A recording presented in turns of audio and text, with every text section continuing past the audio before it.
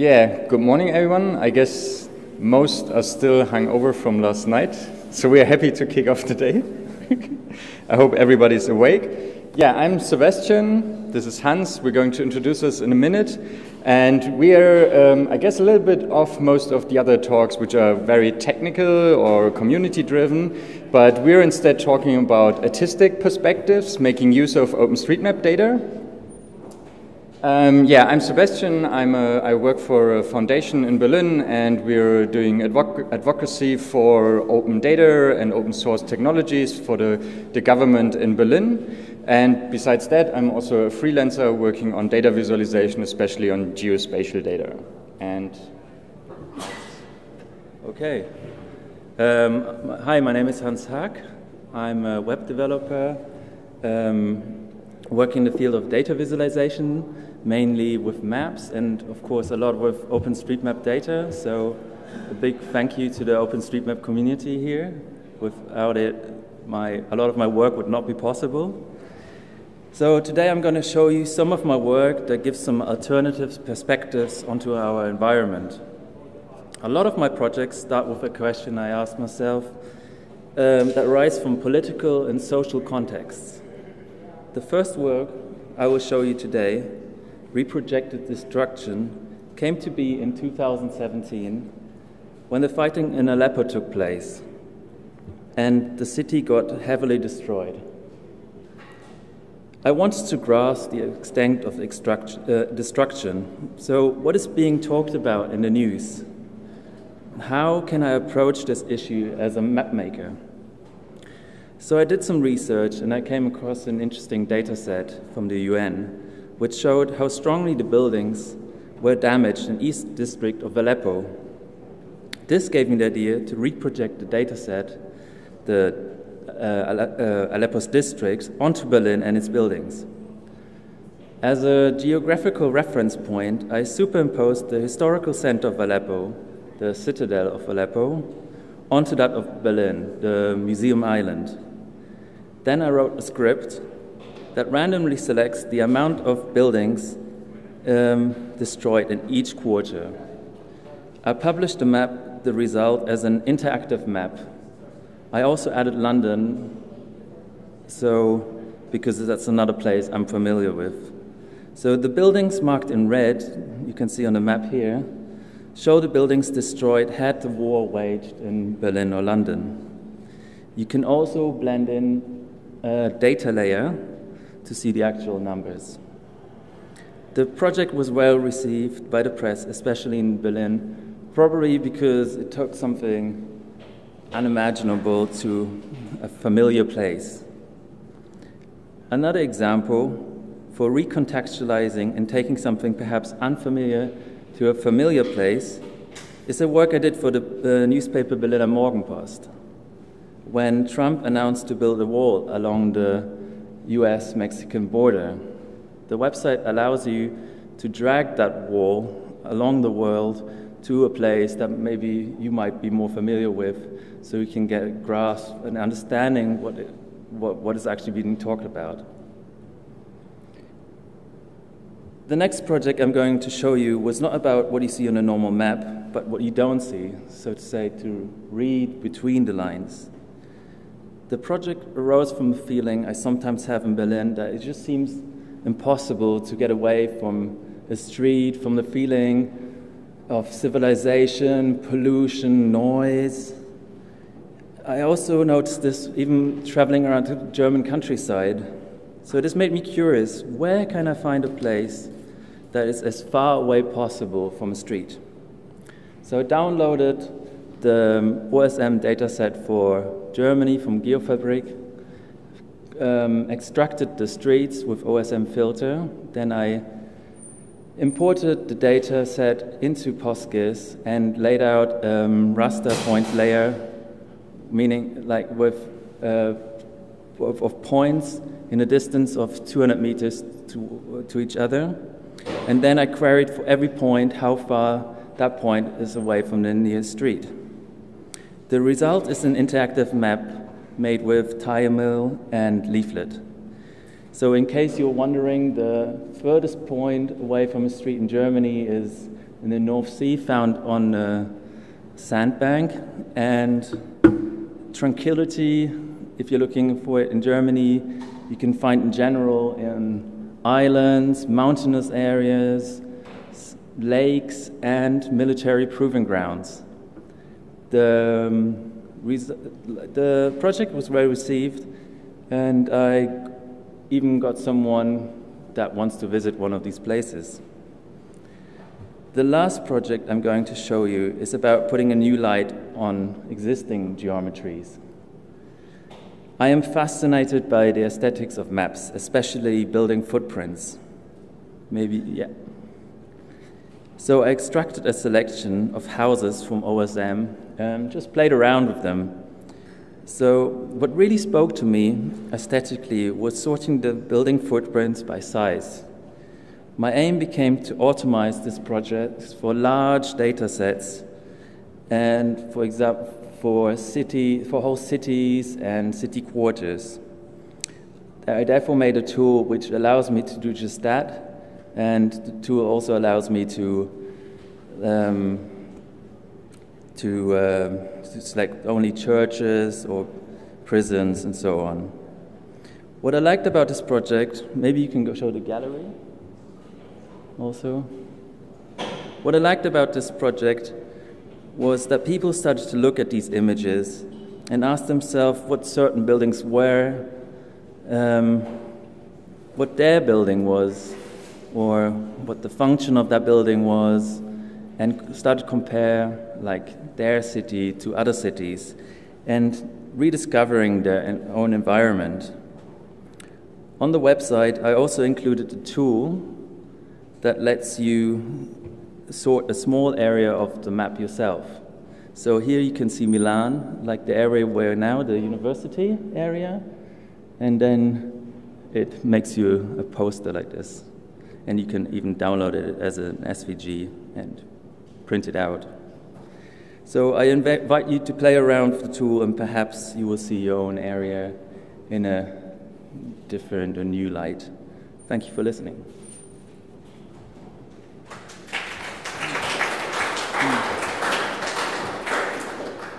Yes, so my work is kind of at the intersection, because I'm actually more into the research field, so it's somewhere at the intersection of arts and research. So I was working a lot on mental models. So how do people actually remember the places around them? How do people make sense of the city? How do people find their way around the city? And while doing this research, I came across the French Situationist movement from the 1960s. And they were much concerned about how we as human beings perceive the city, what are our subjective impressions that we get when we walk through cities. And this, for example, is a work by Guy Debord, who was living in Paris at the time he was doing this. And he created all these great drawings of how he is remembering the city, how he's perceiving the city. So I was thinking, okay, is there maybe a way of how we can do this today, but maybe not from this kind of, okay, we need to draw these nice images, but maybe there's a data-driven way that we can create these kind of personal impressions of how we remember the cities and create these kind of personal images of what our own cities look like. So I started collecting some data. I asked a lot of my students to collect data for me. And at the time, the easiest way to do it was the Moves app. The Moves app was acquired by Facebook, sadly, a few years ago, and was discontinued just a few weeks ago, so you cannot use it anymore, sadly. But it was a nice way because it collects the spatio-temporal trajectories where people walk, and it also already does a classification. So is somebody walking, is somebody cycling, is he or she going by train or by car, etc. So you get this really nice, already pre-classified data set of trajectories and can use them for further analysis. And so then I came across a really interesting paper. So this is by a research group around Mondschein et al. And what they found out, something that is actually quite obvious. So they were interested, how does the way you move around a city change the way you memorize the city? And obviously, the slower you move around the city, the more you memorize, but also the more self-controlled you move around the environment, the more you remember. So, of course, if you walk around the city by your own, then you remember most. If you're on your bicycle, for example, then you also need to figure out how to get from A to B, so you remember more. If you're in a car, it gets a little bit less because you're passing faster through the environment. And for example, if you're in a bus, so you're not driving yourself, it gets less and less that you actually remember the environment you're in. So I wrote an algorithm to implement the psychological model that this research group developed and combined it with the trajectory data that I gathered through the Moves application.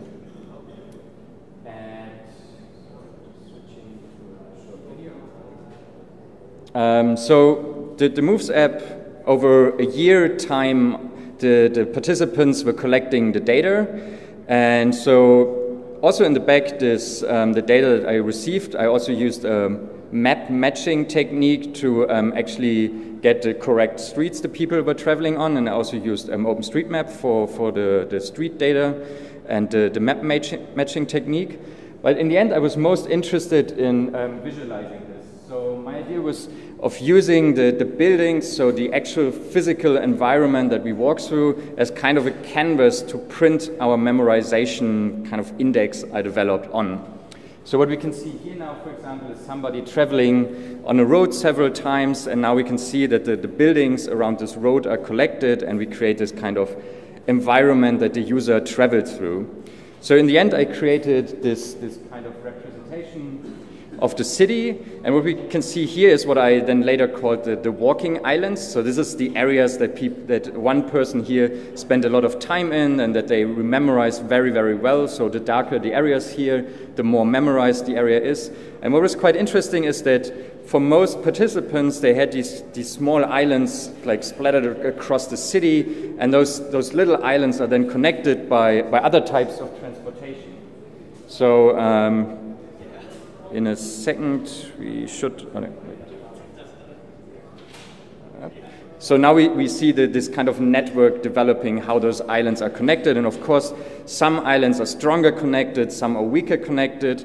And to get this kind of situationist expression, I try to then reorganize the city in this kind of network. Because what is quite interesting about these kind of loosely connected places is that there's a lot of research that people often don't even realize how these loose kind of islands are connected with one another.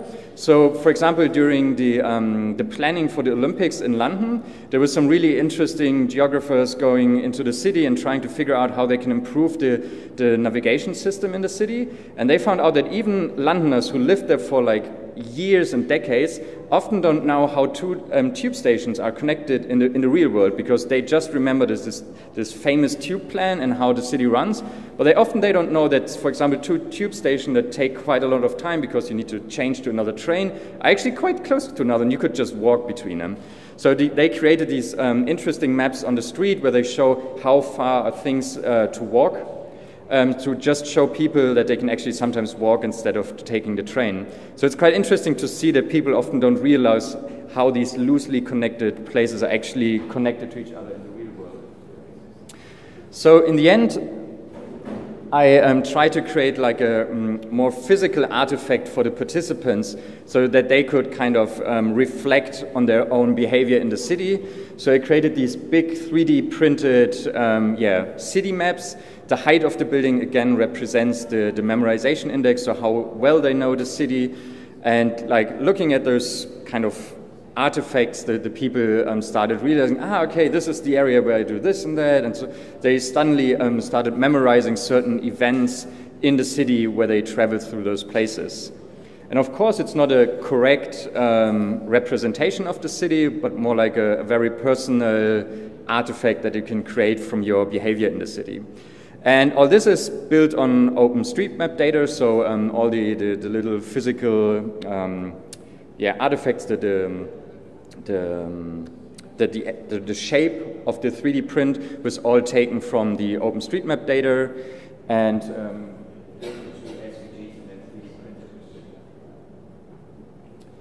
yes, so I think to kind of sum up and combine our talks, by just challenging how we see the city, because especially maps, they don't only help us to travel through the city or to find certain places, but they also kind of shape how we perceive our environment. They're often referred to tools of power because they represent these kind of representations of the world that are shaped by us, the map makers. So we think it's quite important to sometimes challenge these standardized views of the world and create some new novel representations and visualizations, how we can see our environment and get some new perspectives. And we're almost at the end. So yeah, one last promotion. Maybe you didn't have enough from last night's celebrations. So tonight there will be a little bit of more celebration. Together, Alzino over there, I'm organizing a meetup in Berlin, and it's called Maptime, and there's also Maptime here in Milan. And so we teamed up. First, there's going to be a collaboration with the Polymappers from Milan, which is going to happen at Birrificio Lambrate. I hope I did it almost correctly. And later on, we will move to Balera del Orticia for more celebrating. So if you're interested for drinking some more beers tonight, join us. And thank you. So if you have any questions, actually most of our work is on GitHub. So if you're interested in reproducing what we showed, there's a lot of code on the web. But yeah.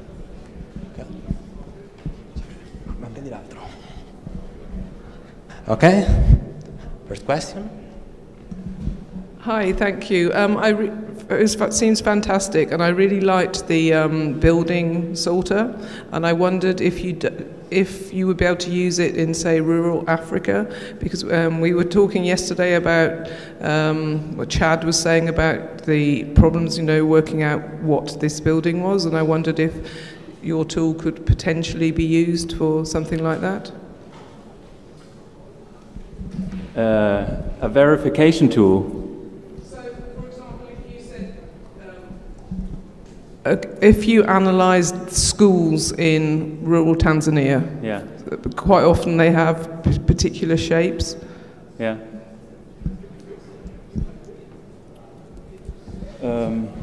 Yeah, I guess so, but it's not the main purpose. It's not a verification tool, really, so it's not highly scientific, but I guess you could definitely use it, yeah, sure. I think you would need more like because in your case, the actual shape is more interesting than the size, so it's probably more interesting to look at the actual shape, and for example, if there's a courtyard or something, if this is a specific attribute feature of schools, and of course that could be easily built, something like that. Yeah. So you could have a shape typical school shapes. Yeah. Yeah. Any other question? Have you seen? Sorry, somebody. Raise your hands. Okay. Please. I was just wondering how much trace data do you have, and is that publicly available? It's the obvious question, because having the mode of transport might be interesting to analyze stuff that is missing in OSM or something like that. What kind of data? But the trace data that you got out of moves, okay. the segments. I mean, I got it from 10 participants, so it's not that much, and I was also very much concerned about privacy, so I built a kind of standalone system that, the participants uploaded their data on a local machine, the maps and everything was generated, and they could then take it out again, so I didn't even use an online service, just to make the participants feel really safe about their private data, because spatiotemporal data is really hard to anonymize, especially if you have a very, very small sample. So it would be very easy to identify the individuals from the data. So, yeah. Yeah, I fully agree. I didn't know how many users you had. 10 is 2 orders of magnitude less, at least. But I think it's definitely interesting to think about ways of extending the OSM data set with trajectory data and finding ways to properly anonymize data, because this would be like a really interesting data set for researchers and also for city planners to work with. So, okay, maybe we have one last question. Okay.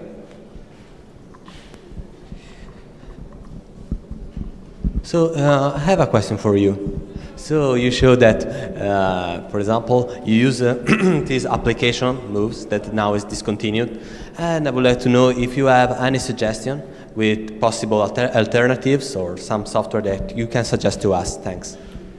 Actually, I don't. So over the last few weeks, I've tested a lot of tracking software. I also, for example, tried out Google for a few months now has this, I think it's called Timeline or something, and it's really, really, really bad. I mean, it's Google, so it's really, really bad. And I couldn't also find any alternatives. And what was especially interesting about Moves was that before they were bought by Facebook, they had a very strict privacy policy, and you were also able to download all of your data. And a lot of new companies, especially those like Fitbit and a lot of other companies, they don't allow you to download your complete data with all the metadata and everything. They just give you like small snippets and aggregated data and compressed data. So I haven't really found a proper solution yet. So if anybody has a tip on any spatial temporal trajectory tracking apps, I'm happy to hear. Okay. So thank you, Sebastian. Thank you, Hans, for your very nice presentation.